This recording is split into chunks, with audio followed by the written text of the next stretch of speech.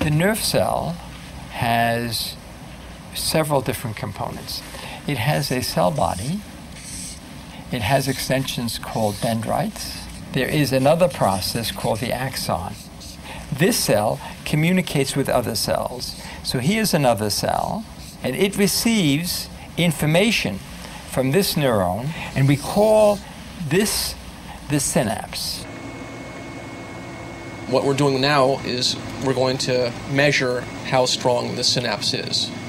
And we'll do that by zapping the sensory neuron with an electrical pulse. And then we tell the sensory neuron, send information now.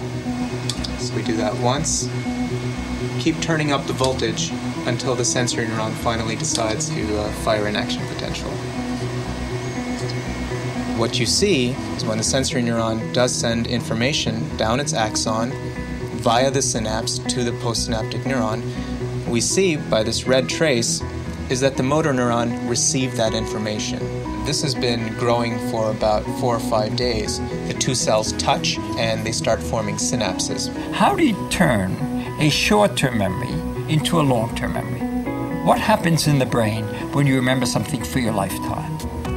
And we found that when you produce short-term memory, there was no change in how the synapses looked anatomically. All the changes were biochemical, they were occurring in the cell.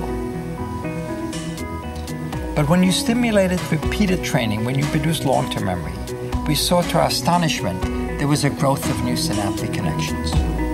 Wow.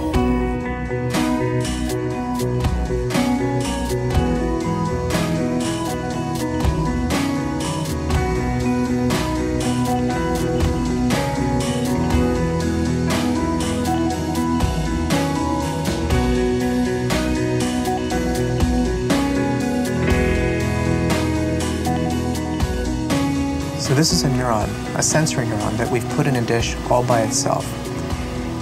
It is programmed into these neurons to find a partner. That's what they do, that's their purpose, is to form a synapse to transmit information.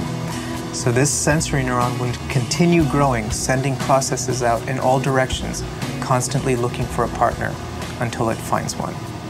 Once the sensory neuron finds its postsynaptic partner, it will send processes very rapidly all over that postsynaptic partner. And every once in a while, you can see a little swelling.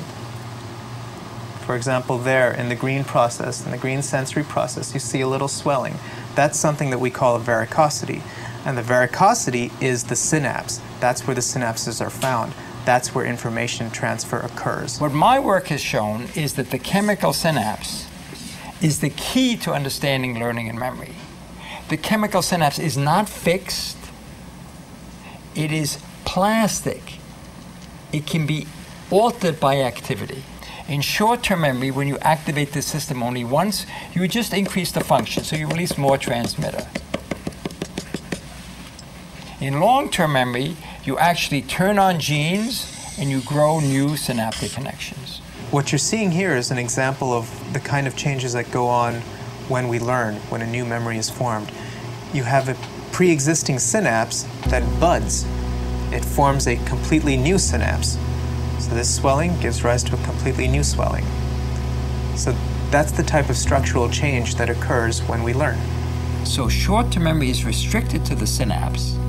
Long-term memory involves the nucleus, which now sends messenger RNAs to the synapses, and it gives rise to the growth of new synaptic connections. What you're seeing is a lot of the messenger RNA being produced inside the nucleus and then spilling out and being shuttled all the way down the axons. And that bright particle that's traveling down that axon is a bundle of a large number of instructions for how to make proteins. And then the synapse uses whatever resources it has available to it locally to take those instructions and make a protein. The target of doing all of that, of sending proteins down the axon, of sending messages down the axons, all of that is trying to accomplish one thing, which is to make that generate that. This is the end product.